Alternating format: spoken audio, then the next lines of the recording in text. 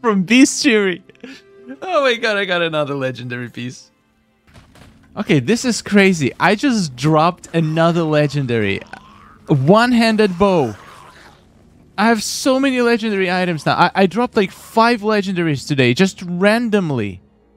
In the outer world, look at it. 1, 2, 3, 4 legendary pieces already, which is absolutely mind-boggling. I'm just running around here killing stuff. Like, half of them were not even from dungeons. This is absolutely ridiculous. So, today I'm gonna update you on my progress. Alright guys, it's time to talk about my progress, if I changed my mind about how free-to-play or pay-to-win this game is. And I gotta say that I did have a few revelations. First of all, I'm level 45 right now. I've dropped multiple legendary items. I have a bunch of legendary items in my stash. I've dropped a lot of good gear, and I've dropped a few legendary gems. All of these legendary gems that I got are free-to-play. All of the regular gems I got are free-to-play. I probably can even add more gems. Like, there is a few things about this system, about the game, that I feel like is less predatory than people think. First of all, one thing that I love is that when you obtain better gear, so let's say this, what is it called? Shoulder pad? Okay, this helmet, let's say. Right now, it's just a magic item. It's not, I mean, it's not magic. It's like, what's it called? Rare, I guess? The point is, there is a better quality. There is a legendary. And let's say I invested resources to upgrade this to level 3, and I also socketed a gem in. But I find a better item. I find a better legendary item. In other games, similar games, you would have to start and basically you could salvage the other item for a loss and then start upgrading the new item. In this game, however, if you find a better item, it will transfer your level, your gem, and any upgrades, anything you did to this piece that you currently have. It will transfer to a new piece free of charge without any loss whatsoever, which is honestly first time seeing it in a similar game.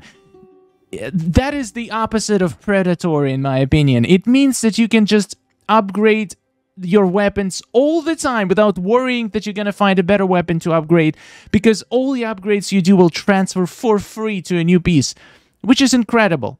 So, did my view change on how pay-to-win this game is? It did.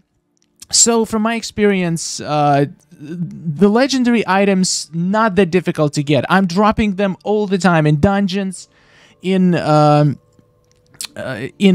basically just the world, just from killing things. There is lots of events. You get treasure chests. You get loot all the time. I keep coming back to the blacksmith to just salvage all the loot all the time. And I've dropped a bunch of legendaries, and I've dropped a bunch of legendary gems. You can craft them pretty easily with runes that are pretty easy to get as a free-to-play from Elder Rifts. You can get rare crests pretty regularly. However, there is one thing in my opinion, that is really, really pay to win. And it's 5-star legendary gems. So basically, if you want to craft a gem, let's see. You can craft 1-star legendary gem. You can craft 2-star legendary gems without much problems whatsoever. You just need correct runes. However, 5-star legendary gems, there is only, well, 2 main ways to get them. One is to use legendary crests when you're doing Elder Rifts, and then you still have a very small chance to get them, even if you use legendary crests, which for free-to-play are ridiculously difficult to get. You get 2 from a battle pass, you get 1 from buying with hilts, so you can get 3 a month, at least. Maybe there's going to be some other ways to obtain them I haven't discovered yet. But you can get at least 3 legendary rifts. And I think the chance to get 5-star legendary gem from a rift is, let's say, I think it's like 5%. So every month, as a free-to-play, you're going to have 15% chance to obtain 5-star legendary gems, which means on average it takes about 6 months to get one. On average, you can get lucky and get them on the first try. And why is legendary 5-star legendary gems so important? Well, first of all, they're way more difficult, way more powerful than 1 or 2-star gems. And by way more powerful, I would say at least 3 times more powerful than 2-star gems. And getting legendary gem is just half the battle. Actually, it's not even half. It's like 1% of the battle. Upgrading legendary gems is ridiculously expensive. Ridiculously expensive. So, legendary 5-star legendary gems is a huge, huge pay-to-win aspect of the game. But the good news is that, in my opinion, so far, it's the only pay-to-win experience. You can literally get anything else in this game as a free-to-play on a consistent basis. If you just play the game, if you grind, you can get everything else except 5-star legendary gems. Those are extremely difficult to get. Now, there is good news. Some people would say it's bad news. I read an article yesterday. Basically, some streamer spent $5,000, I'm gonna assume, on legendary crests in order to obtain a 5-star legendary gem, and he got 0. So he got 0 5-star legendary gems for spending $5,000. By the way, when you hear that it takes 110,000 to max out a character in this game, 109.9 thousand, basically 99% of that money comes in form of legendary 5-star gems. Those are ridiculously difficult to get. And that guy dropped 5k and got super unlucky and got 0. Now, why do I say it's good news? It sounds like terrible news, right? Well, think about it. You spend $0 and you get 0. And he spends 5,000 and he gets 0. So, isn't that good news for free-to-play? Which means that dropping money on this game will not give you that much of a higher chance to get those gems. So, okay, there is a way to pretty much buy legendary crests. I think it's right here, Crest Merchant. Or you can just do it in a shop. You can buy, you can buy. Let's see how expensive is this. If you go to the shop, we can see. I didn't buy a single bundle, by the way. I'm still completely free to play. I hope you're proud. And I got 900 platinum. As soon as I get 3,000 platinum, I'm gonna create my own clan. It's gonna take 10 days, pretty much, to grind 3,000 platinum. Pretty easy. However, you guys, if you're guys playing on the Fallen server, you should add me to your friend list, because when I create clan, I'm gonna invite all my friends. And now I'm gonna create a warband very soon. So if you want to be in my warband, and if you play on the Fallen, or if you haven't started playing the game yet, but it looks interesting to you, I'm gonna show you one piece of gameplay in the end of this video that might entice you to try it out. So if you're playing on the Fallen server, you drop me a friend request. We're gonna make some things happen. We can run rifts together and doing all this fun stuffs. So you can buy 1 legendary crest for 160 of these whatever this currency is called. I forgot.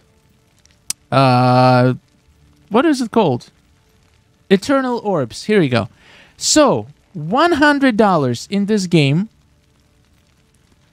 Best deal ever. Will get you 7,200 of eternal orbs, which will translate into... God, math is difficult. Let's say 50. It's definitely less than 50, but let's say 50. It's about like 47 or something like that. So 50 crests. So it makes 1 legendary crest cost you around $2 if you buy this. If this is true that it's 5% chance, let me double check. What's the chance to get 5-star legendary? Yeah, it's exactly 5%, and it's most likely you're gonna get rank 2. I mean, with 2 stars filled in, the chances to get 5 stars filled in is 0.5%. So most likely gonna get 2 or 3 stars filled in. That's not the point right now. Let's just take 5%. So we need 20 legendary crests per 5-star legendary gem, which means you get about 2.5 legendary gems for every $100 spent. Most likely 2 stars.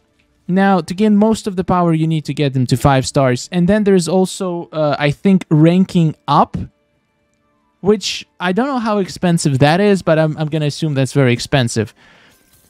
So, wait, how the hell do people spend 5,000 and do not get a single one? I don't understand. With these chances, you should be able to get like 2.5 per $100. Something doesn't end up, right? Oh, 5. He was looking for 5 stars filled in.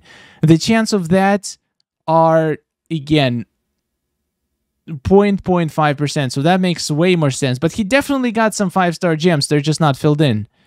How much... Actually, I don't know. What's the difference between 5 stars, let's say, with 2 stars filled in and 5-star with 5 stars filled in? How do you fill in the stars? Again, I haven't reached that point yet.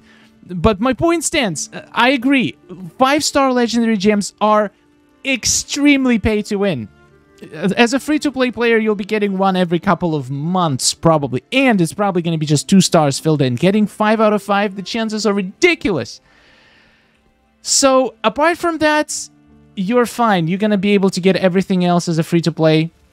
And the dungeons are pretty fun to run. And it's super satisfying to find yourself a legendary piece of gear or legendary gem dropping from rare crest. It happened to me today. That was amazing. It was 1-star legendary gem, but it still feels good.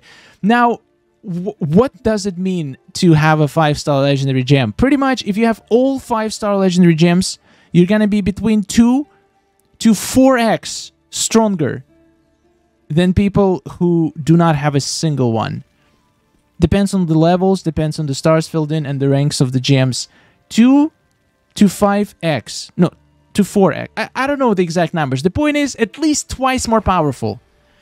Which means in PvP, you're pretty much going to have 0 chance to win against those people. But, good for us, this game has a lot of PvE content. You can completely skip PvP, and that's probably what I'm going to do, because I'm not a huge fan of PvP in any game, after all. So I'm going to... If you're enjoying PvE content, if you like grinding dungeons with your friends and collecting loot, you're gonna still have fun. You may skip PvP completely, or you can like maybe rank at least somewhere so you can get some sort of reward. But like, how many games can you expect to be in like top ranks in PvP? Like every single game, PvP has insane pay-to-win factor to it. However, there is a few things we can do, in my opinion, to make it better. So this is my advice to Blizzard. Not that they're gonna see this video, but maybe they will, who knows. How to make the system more fair. So the only system that I think needs rework and making it more fair at the moment, okay, not the only, but like the most pressing one, is the legendary gem system. In my opinion, so if we go right here in the Battle Pass, so as free-to-play players, I'm going to assume this is going to be every single time, we get 2 legendary crests. Wait, did I say it wrong? Is there only 1? It looks like there is only 1 legendary crest. Which is kind of sad. So you get 1 from the Battle Pass, and then you get 1 from the hills, so you get only 2 per month as a free-to-play. Am I wrong? Anyway, the point is, I feel like those crests that you get for grinding for free-to-play players, they should have more chance to drop legendary gems. Like, somebody can just go drop $100 and get 50 of those crests. And in my opinion, those crests should still give you a good chance to get 5-star legendary gems. But the ones that we get for free, they should have higher chance because they're so much more difficult to get. And I feel like it's going to close the gap between free-to-play and pay-to-win a little bit. So that would be awesome. Also, maybe a purchase limit on legendary crests. Like per day, you cannot buy more than 10, let's say. Again, they need to make money. They need the whales to drop stacks of money, like, fast, because a lot of people are going to get bored with the game and leave, so they want people to spend as much money as possible. So I guess that limit is never going to happen. But if we do buff, like if we increase the chances to get legendary gems and 5-star legendary gems from legendary crests at least 2 times, for free-to-play crests, like make it like enhanced legendary crests that free-to-plays can get. I feel it's going to close the gap a little bit between free-to-play and pay-to-win. Also, another thing they can do is to add a small, tiny chance to get legendary, 5-star legendary gems from rare crests. Make it ridiculously small, but at least it's something that can happen to free-to-play. Right now, there's no way to get 5-star legendary gems from rare crests, from regular crests. Another thing, in my opinion, for PvP, like, I haven't reached the PvP, I haven't tried any PvP yet, but I played Raid Shadow Legends, and the way they do it, they have like contests, the leaderboards, and they don't just throw everybody on the same leaderboard. They separate people, so the whales end up pretty much on the same leaderboards, and other people who don't spend that much or free to play, they have their own leaderboard. So maybe we can do something like that here. So we have multiple tiers of leaderboards, and the more people spend, the higher, like they end up on different leaderboards. In my opinion, that will make it way more fair, where whales compete with whales, smaller whales compete with smaller whales, and free-to-play compete with other free-to-play. That would make a lot of sense, because whales would still have an incentive to whale, because they have other whales to beat, but at least free-to-play players will not get into the mix and wouldn't have to compete for leaderboard places with extreme whales. That's another thing that, in my opinion, would help the game a lot. And then, of course, there's another way to get 5-star legendary gems, is to gamble. You can gamble pretty much runes that you can grind, kinda. You can gamble the runes for gems, as we saw earlier. Like here, we have random legendary gem. This has a chance to drop a 5-star. Again, I wish they told us the chance. So you can basically buy these runes with embers, and craft these once in a while, but I think the chance to get this 5-star should be much higher, because this is the one of the gems you get for grinding. You have to grind rifts to collect runes to be able to craft this. So again, in my opinion, this chance should be increased. I don't know what the chance is, but it should be increased. Anyway, yeah, I definitely discovered some of the pay-to-win aspects of this game, and it's a little bit too much, but again, it's nothing more than pretty much any other game in the same genre. I played Raid Shadow Legends. Okay, Raid Shadow Legends might be a little bit better, but like Marvel Future Revolution is pretty much the copy of this game. Absolute copy to the T. It's just in the Marvel universe. It has exactly the same systems, exactly the same monetization tactics, and in my opinion, this game is a little bit more fair than Marvel Future Revolution. But yeah, I would definitely want to see improvement, because people complain a lot, and hopefully enough people complaining will make them increase the chances for legendary gems. And I'm joining the camp. I'm complaining. I want the change to the legendary 5-star legendary gems system. That's it. And now, if you guys are considering to play this game, I want to show you my favorite dungeon, which is absolutely ridiculous. Just look at this. This is crazy.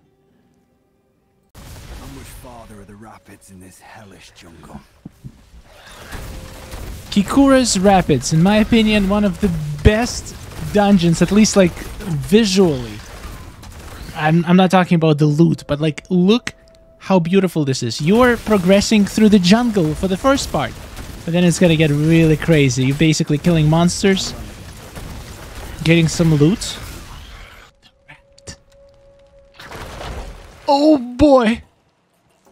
And now we're swimming on the raft, in the river.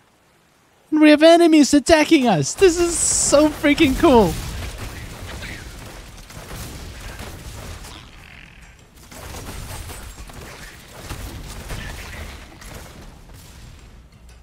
There's a lot of different, like, interesting twists like this in many dungeons. Like in one dungeon, you are falling on the elevator, and there is a giant centipede attacking you from each angle. This is... oh god!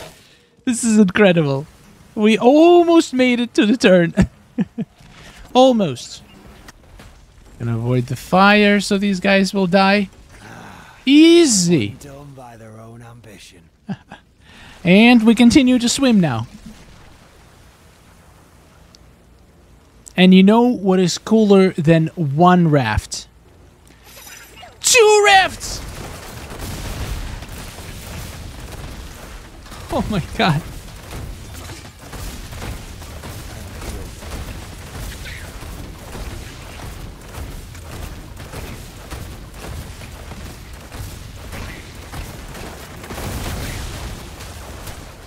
Yeah, the challenge level, it's getting really more challenging. Like, I'm getting close to dying multiple times in this challenge, which is pretty cool.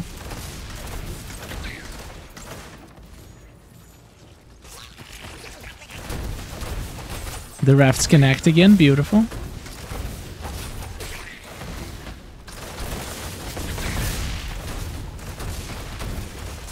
Oh, God.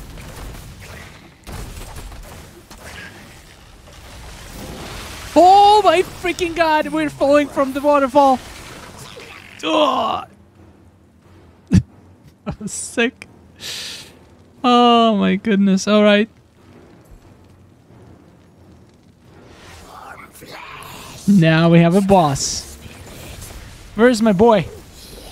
Where's my boy? We need help.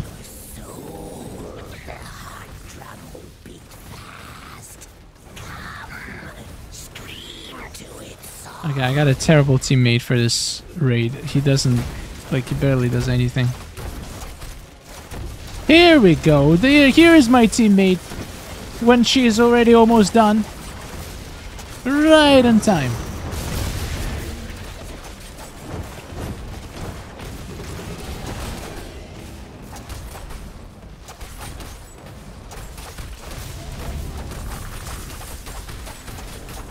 I'm destroying her with my knives. That is a sick attack. And just like that, did we get any legendaries? Not this time. It's okay. But that was fun. On the raft and falling from the waterfall. This was amazing. Alright guys. Diablo Immortal. Not a single dollar spent. Hundreds of dollars worth of fun had so far. I'm sure I'm gonna feel the pain of free-to-play very soon when I hit level 60.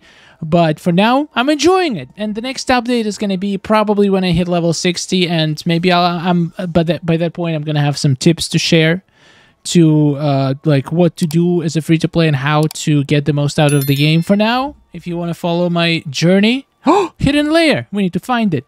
I'll see you in the next one. Subscribe for more. Take care.